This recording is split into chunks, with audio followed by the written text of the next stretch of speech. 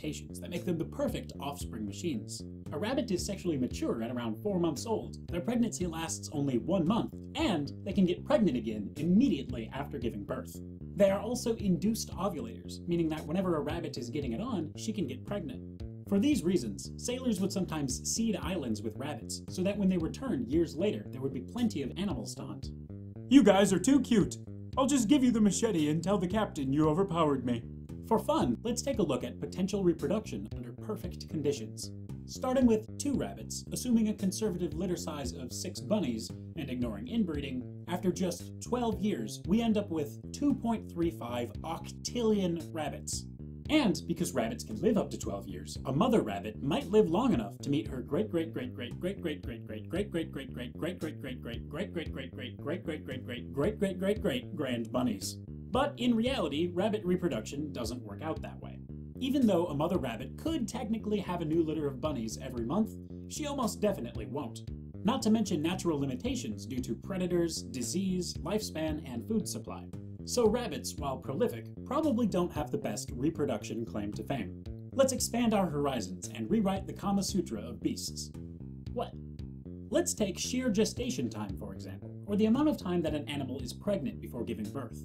The record for shortest gestation belongs to the marsupial family, with several species of possum and bandicoot giving birth in roughly 12 days. Of course, being marsupials, they cheat a little. The extremely underdeveloped babies need to live in their mother's pouches in order to survive.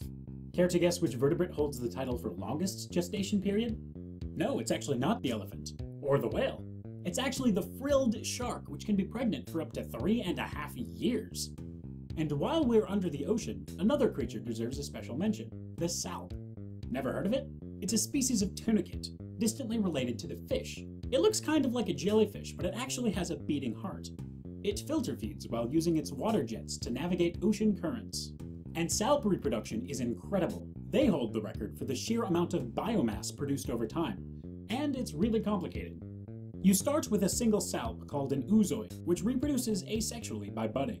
These new buds attach to the first salp until you have a chain dozens or even hundreds of salps long.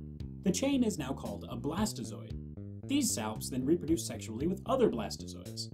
Now, each individual salp in the chain is born as a female and later becomes a male in a process called sequential hermaphroditism. The females in the chain have the potential to become pregnant, develop the placenta, and grow a little baby, which leaves the chain and becomes an oozoid.